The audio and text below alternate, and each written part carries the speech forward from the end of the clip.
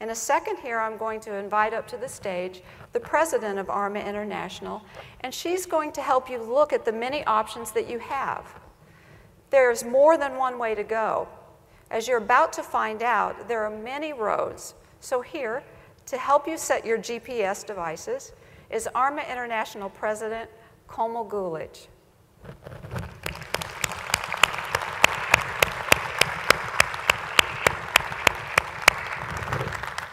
I'd run up here, but I don't have my cleats on.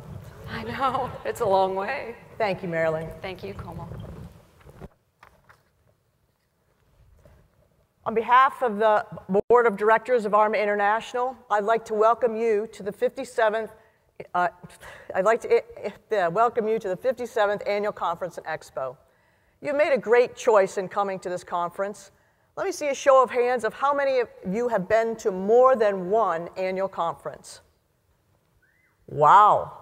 Wow. You see these people in the audience here, we're really glad to have you back again and again, or however many times that is. You know what a great, tremendous resource ARMA International is, and these people keep coming back year after year. Now, who in the crowd is here for the first ARMA International Conference? Another astounding group. Thank you and welcome. We're also glad to have you here. There's something that ties us all together. The people that have been here for several years and the people that are here for the first time. You're getting help in finding your way. ARMA International is moving the profession forward with the principles, and at the same time, through our education courses, web seminars, through standards and other publications, we're moving the professionals forward as well. We're helping you find your way. Because if you had all the answers, you wouldn't need continuing education. You wouldn't need your peers, networking. Each of us took a little different path to get here. And I don't know if I want to do this, but let me tell you about the path I took to get here. So I went to college, came out with a degree in social science, landed a job in the IT world. It's sort of a mix of processes, and through that random path that I took, I went into the micrographics area, began working on projects to eliminate my job, continuing projects to eliminate my job. Apparently they just couldn't get rid of me. And then I wound my way in through the records management, became a certified records manager, and now I lead a portion of the Records and Information Compliance Department. So what really led me to ARMA? My mentor. My mentor told me that in order to be successful, you should be a part of your professional organization. Who can relate to that story? There are as many stories of people strangely wandering into the profession as there are people into this room. Another way to say that is there are more titles in this room, and very few of us have the same title. Projecting forward now, where do you see yourself in the future? Do you have a clear path lined out in front of you? My intuition tells me that not everyone does. Just as there are many ways forward to this point in your career, there are equally infinite number of ways to the future. But what does that future look like? Well, there just really isn't a good map to help detail all those career possibilities. And this morning, I'd like to show you one of the possible map opportunities and how to best use that map to get you where you want to go. First, we'll examine the career landscape of information governance. Those are the career possibilities. At the midpoint of your career, and even at the most senior level of your profession, it still is as open as it has ever been, and you will have more avenues and opportunities than ever before. As a concept, information governance has created multiple pathways, where once being, in the profession meant staying within one safe confinement of the traditional records management box. Now, there are so many areas that need your help. They need the skills that you bring. Let's look at some of those areas.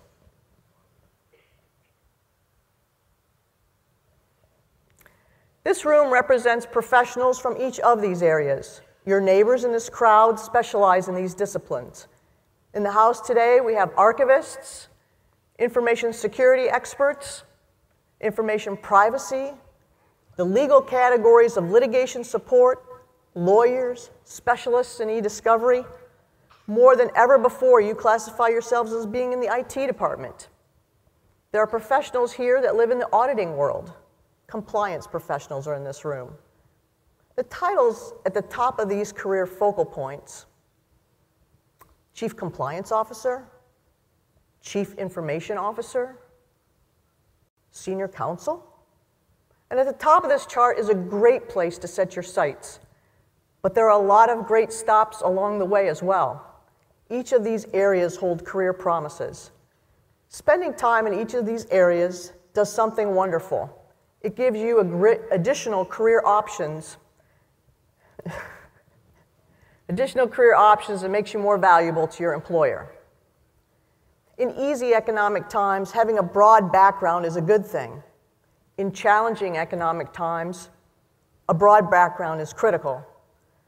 And I've been looking around a little bit, and the times are fairly challenging.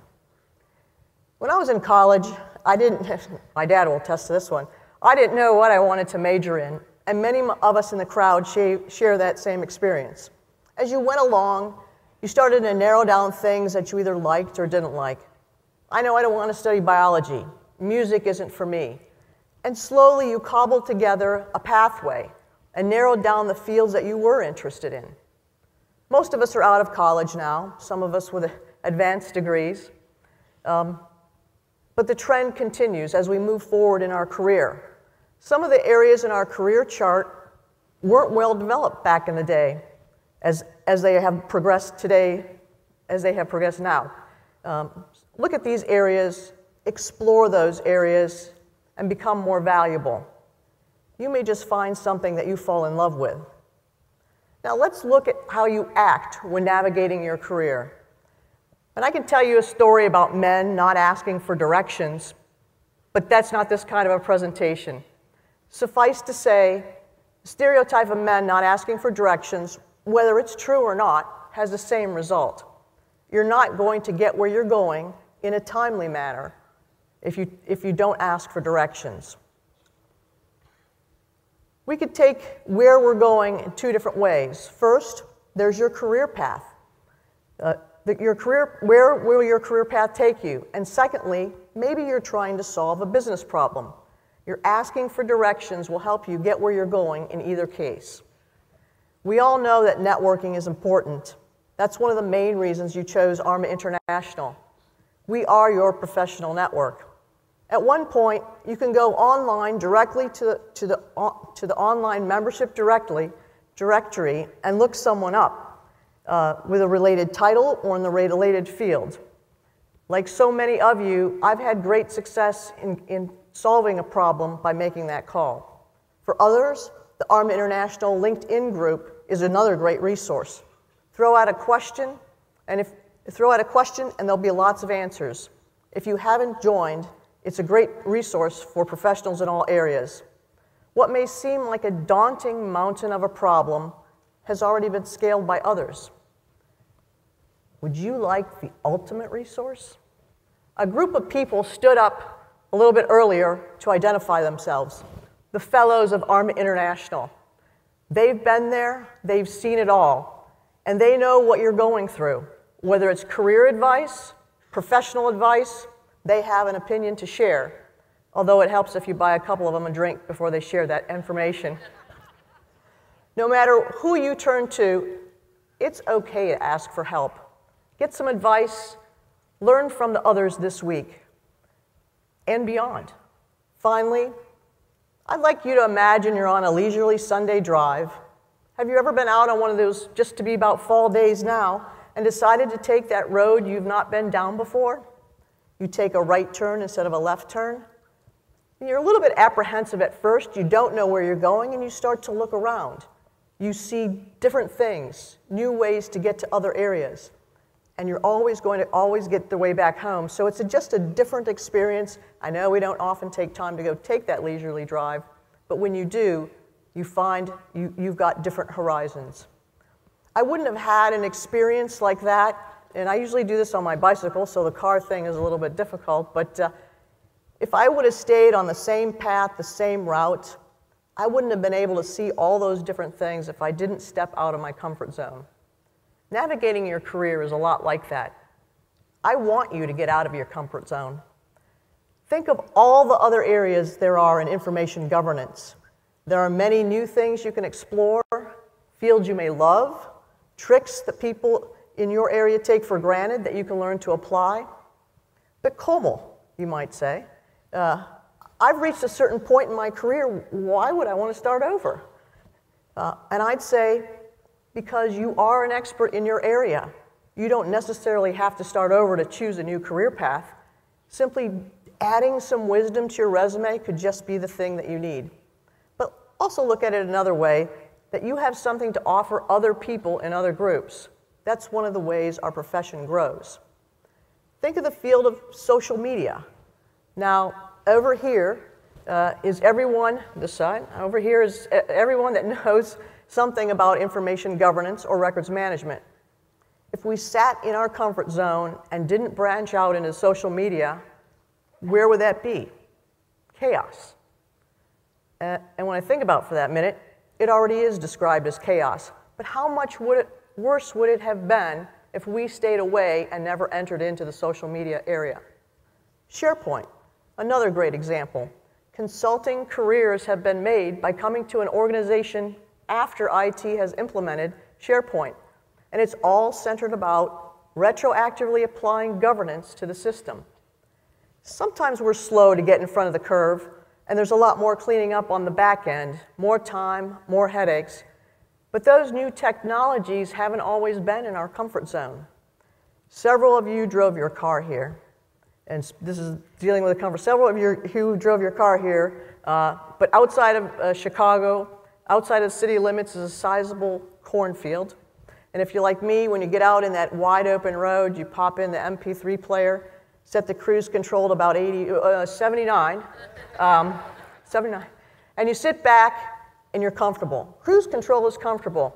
You stop thinking about part of what you do on a regular basis. In your career, that's not okay.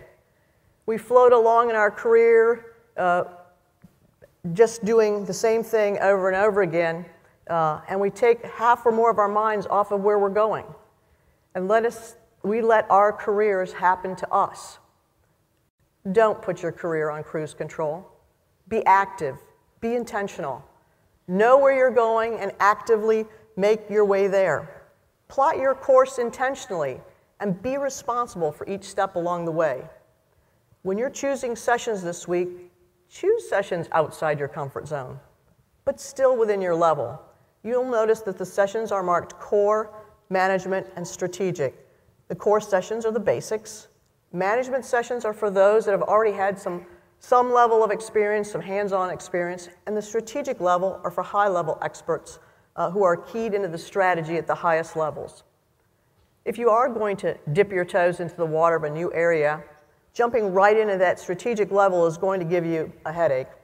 If you were going to try to learn to swim, jumping into the deep end of the pool works, but only some of the time, and I don't like those odds. So choose a core session in one of the areas that you're not comfortable in. Learn the basics. If the basics seems interesting, keep going. You may find a new direction that gives you tremendous satisfaction. To sum it all up, you have many options as a professional today, more options than you've ever had before. With the sessions you have here, online, and in your chapter, ARMA International has presented you with a roadmap.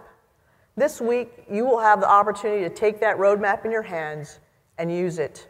Talk to your peers about your experiences, meet them, understand where they're coming from and where they want to go.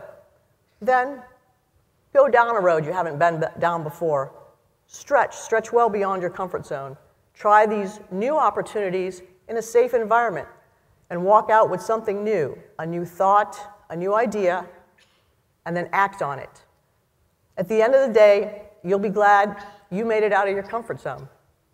Thank you.